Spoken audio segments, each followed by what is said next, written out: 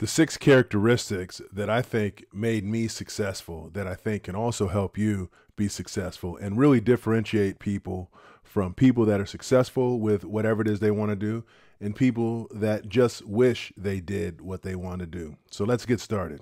Number 1, I never allowed myself to stop learning. Whenever I had an opportunity to learn something new, I would always take it. And not all the learning is book learning. I would be the first one to tell you that I'm not really big in having to go back and take a class for everything because let's face it, as a working adult, as an adult in general, as a person that is adulting, I don't have time to go back to school and try to learn new things all the time. But that's not the only way that you learn. Sometimes you learn by going to seminars. A lot of times at work, they'll have different training opportunities that you could learn from. LinkedIn, and I know this isn't a business channel, but LinkedIn has a whole host of opportunities for you to learn a bunch of different materials, whether it's around business, whether it's interpersonal, whether it's around leadership, a whole host of things. You have the opportunity to learn from your friends. The beauty of having a broad group of friends is that different people do different things. I had situations that have happened to me recently where I've called up buddies of mine just to get their perspective. And not because I didn't understand the situation, but I was able to understand it a little bit differently. So again, never underestimate the power of continuous learning because people that get to where they need to go, they don't always know how to get there in the beginning. I certainly didn't, but it was that continuous learning that helped me get to the next level. Number 2, I've always sold value, not time. It's easy to get caught into the trap, and a lot of us do, that the more time we spend on something, the better something is. But is that really the case? Just because somebody spends a long time on something, what does that really tell you? That means they spend a lot of time on it. Are there things that take a lot of time in order to get them done right? Sure. But it's not about how much time they spent. It's about the fact that they got it right. When you're at work, your boss doesn't necessarily care that you come in and you work 10, 15 hours a day. If your boss is worried about the fact that you come in and work 10 to 15 hours a day, then what you have is a boss, not a leader, which is a whole nother conversation that we won't get into. But it's not about the time that you put into something. It's about the output that you have and when you finish it. And so what I've always focused on is if you want something done right, you want something that's going to bring you value, you want something that's going to move the needle, then you call me. If you want somebody that's going to come in and just run the track for the sake of running the track, or as I say, be like the hamster on the hamster wheel, I'm not that guy because I'm going to be efficient with my time. I'm going to figure out what it is that you're trying to accomplish, and I'm going to get it done. And I'm going to get it done with a high level of quantity. And I'm sure a lot of you, and let me know in the comments, I'm sure a lot of you get frustrated at work because you'll come together with a great project. You have your efficient time management in terms of how you're going after that project. And then your boss comes up and says, well, it doesn't look like you're doing this, doesn't look like you're doing that, but you're accomplishing everything you want to accomplish. So at the end of the day, it's not about activity, it's about accomplishment. And that accomplishment is a demonstration of value. And I've always focused on value, not time. And are there times where there were individuals that maybe felt differently than I did about it? Sure. But at the end of the day, it wasn't about them. It was about me. It was about delivering value. And so what I was able to do is I became the necessary evil because they knew that in order to get to where they wanted to be, they needed to have me. So they may have said, well, we want you to work 10 hours. We want you to do this longer. We want you to do. I'm not going to do that. I'm going to do it my way. I'm going to do it the way that it needs to be done. I'm going to do it right. If you don't want it done right, then find somebody else. And guess what? They never found anybody else. I was always the person that did it. So I've always focused on the value, not the time. Number 3, it's easy for us to underestimate the contribution that we're making on anything that we do. And we tend to prioritize other things in front of ourselves. And so one of the things that I've always done is I've always prioritized myself and I've always paid myself first. When you get a bunch of money, it's easy to say, I want to go out and pay these bills. I want to go buy something nice for somebody. I want to go and do something. But then what about you? And the reason that you're getting whatever it is that you're getting, and let's just say if it's financially, it's because of something that you did. But why are you paying everybody else instead of paying yourself? I went through a lot of years in my life where I paid everybody else but me. And so everybody else had what they need. Everybody else was happy. Everybody else was financially satisfied. But guess what? I was struggling. I wasn't able to do the stuff that I wanted to do and so on. So that created a bunch of angst and consternation for me. And even though I was being successful in accomplishing the things that I wanted to accomplish, I didn't feel like I was being successful because I wasn't able to do some of the things that I needed to do. And so what I started to do, and I made a commitment to myself, is I'm going to pay myself first. And paying myself first isn't always financial. Sometimes it's just doing something that I want to do. Sometimes after a long project, I might want to go and just relax. I might want to go and play golf. I might want to go and be by myself. I might want to go and talk to my friends, because the most valuable things in the world are not money. But if you're paying yourself, then what you're essentially doing is you're giving yourself something of value that is important to you. For some of us, it's money. I'm not saying money's not important, but when you look at the top 10 things in your life, besides being a tool to buy things, money's not that important, because there's a lot of unhappy rich people out there. Trust me, I know a few of them. But I always make it a point to say, what is it that I want out of this? And let me pay myself. If I get some money, let me put some money away. Let me save some money. Let me put some money into a bank account. Let me put something away for a rainy day.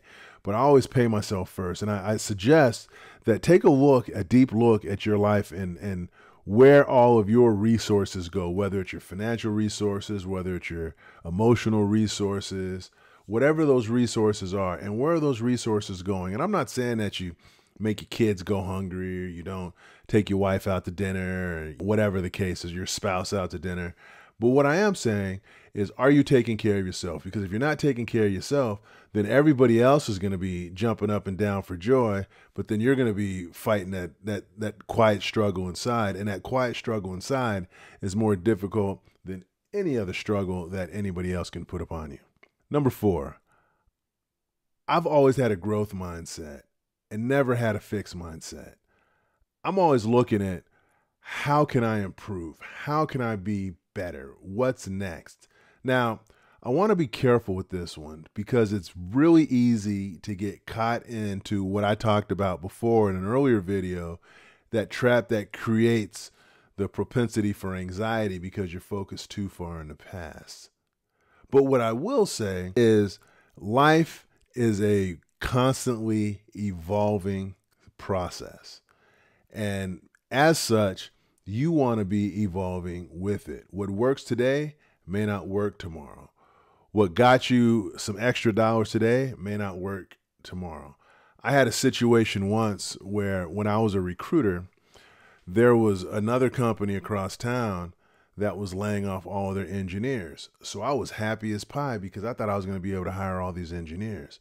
Well, the problem was, I was hiring engineers to work on the internet operating system, and these were engineers that were coming out of a mainframe environment that never allowed themselves the opportunity, or never took the opportunities to learn new technology. So then they became dinosaurs. And as we continue to age and we continue to move forward through life, technological advances, societal advances, we can't allow ourselves to stay stagnant. And so one of the things that I always focused on was, how do I continue to improve myself every single day? And I'm not saying that I go out and do a bunch of stuff every day. I know there's a lot of cliches about people doing different things every day, and I'm not that guy. But what I do say, is there a way for you to improve yourself, to do things different? I'll tell you a funny story. One time, and I think I mentioned in an earlier video, after my dad had a stroke, I went to go visit him. And he said to me, "Did you eat breakfast today?" And I said, "No." He says, "Why not?" And I said, "Because I never had." And he said, "Just because you've never done that before doesn't mean you can't start now." And it's like that for a lot of us. Sometimes the growth mindset is trying something that you haven't figured out, or that you haven't tried before. A lot of people will say, "I'm not going to do that." Why? Because I never have, or whatever the case is. But sometimes it becomes important, or incumbent upon us, rather, to put ourselves in situations where we have the opportunity to learn some new things. Because if you don't take the opportunity to learn new things, then guess what's going to happen? You're never going to learn any new things. And what you find, a lot of people, particularly people in my age bracket, they have hopes and dreams, but they never gave themselves the opportunity to do that. I think about the fact that I'm retired now.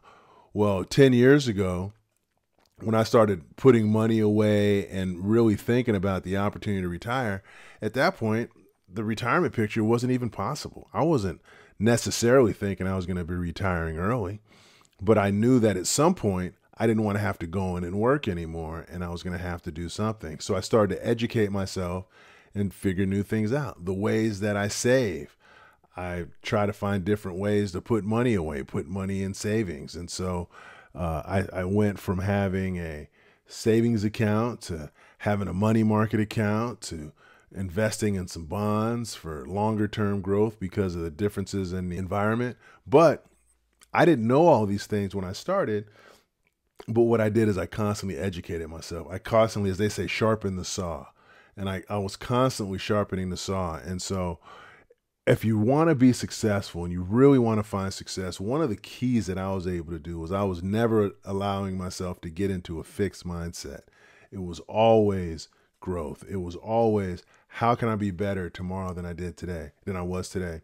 And there's people, it's funny, I was talking to somebody not long ago, and I was telling them that the person that I am today is different than the person that they last experienced, because I've evolved since then, and there's things that I've learned. Some things that I learned that worked, some things I learned that didn't work, and it was all because I allowed myself to get there. And sometimes it's scary because you don't necessarily know what's behind door number 3, but the reality is most of the time, if your motivations are pure and you're doing what you're doing for the right reasons, you may not get to where it is you think you're going to go in the same profile or in the exact way that you think you might, but you're going to turn out in a better place than you were today, because even if you fall flat, you now know that if I go through door number 3, I'm going to fall flat. Number 5, I harness the power of delayed gratification. I can't tell you enough how important it is to balance today's needs or today's wants with the future's needs. If you really go back and think about and look at your situation today, and this would require you to be really honest with yourself. And that's a hard thing to do sometimes, because you can tell everybody else what you want them to know, but being honest with yourself is a really difficult thing. But if you're really honest with yourself and you're saying to yourself, well, Sabado, I'll never be able to retire. How much of that is because of the environment that you're in? And how much of that is because of the environment that you created? How much stuff do you own that you can't afford? How many credit cards do you have? How many things do you have because you thought it was going to be something that impressed others? How many things do you have now that you wish you hadn't bought? All of those things happened because in the moment they felt right. And I'm not saying there's anything wrong with that. But one of the things that I was always focused on was my delayed gratification, making sure that I didn't just focus on what I want to do today, but balancing that. Because to say, don't do what you want to do today so that we can have a better tomorrow. Well, what happens if you get hit by a bus tomorrow? So I get it. But to balance that and say, I'm not going to go and buy the $100,000 car. I might go and get a $40,000 car because I can afford the payments on it, but I'm going to take that extra $300-$400 that I would have spent on that $100,000 car, and I'm going to put that away. I'm going to invest it. I could do something cool if I take this job here instead of going to college. And I know it's easy to think about kids going to college, but my best friend graduated from college not long ago, and he's 51, 52 years old. So I'm speaking to the person who, instead of going to school, tends to focus on having a social life. Instead of going to school, is focusing on spending their money doing other things, buying expensive stuff.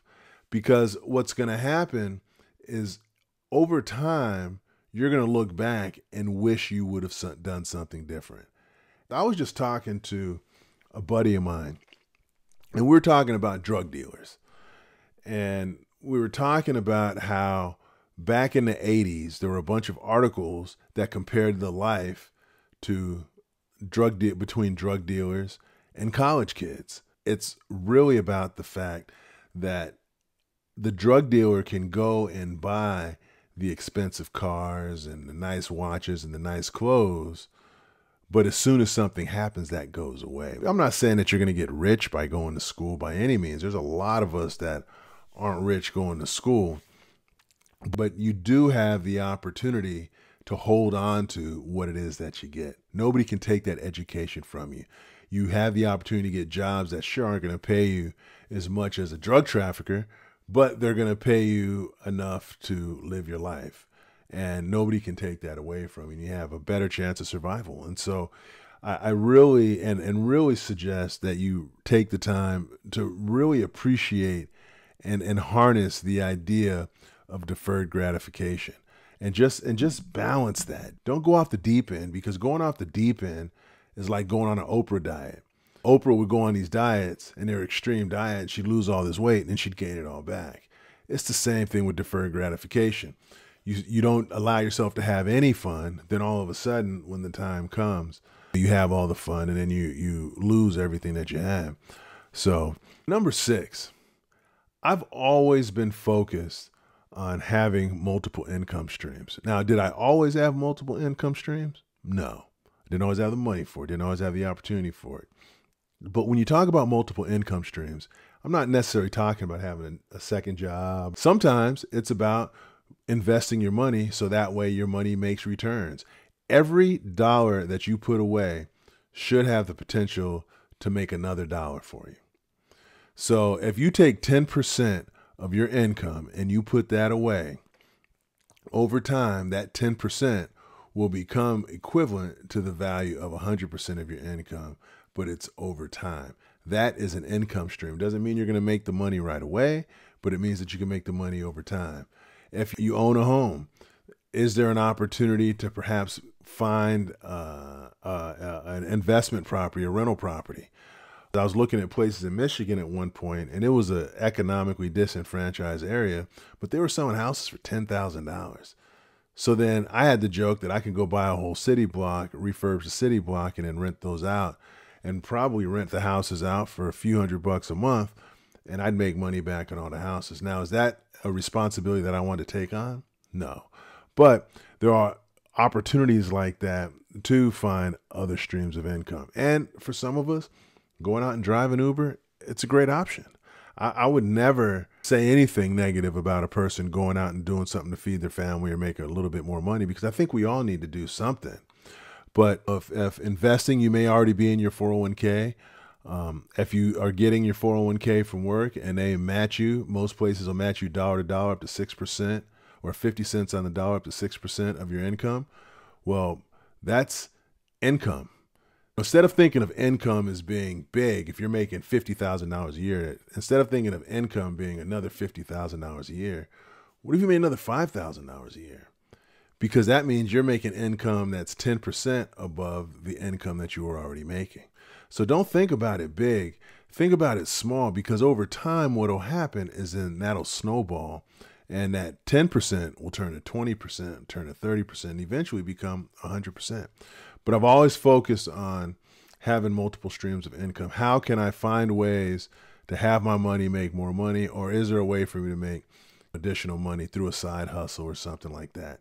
Stay away from get rich quick schemes. I have another video I talk about that. But there's a whole host, and I think we've reached, and particularly in this gig economy, we've reached an environment where finding new ways to make money, it's attainable. It's just a matter of going out and doing the work.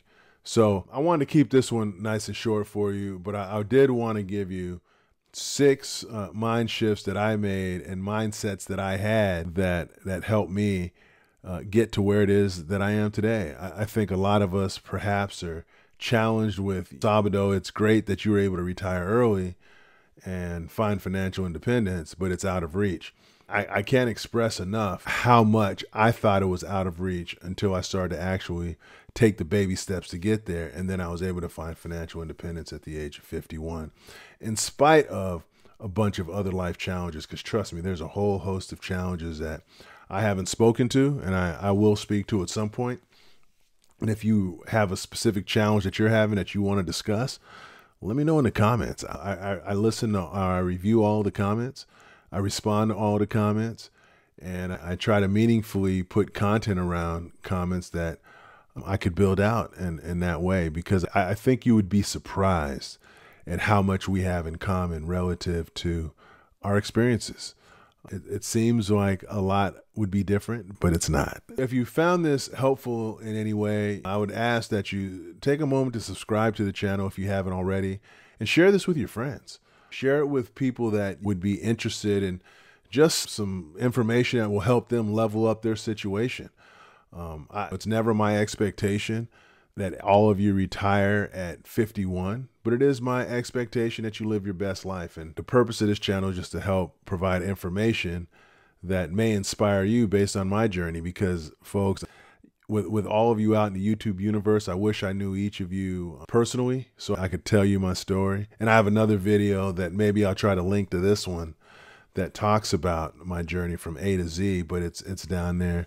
But it was humble beginnings and a lot of work and a lot of perseverance, and I was able to finally do that. So on that note, have a good rest of your day, and I will talk to you soon.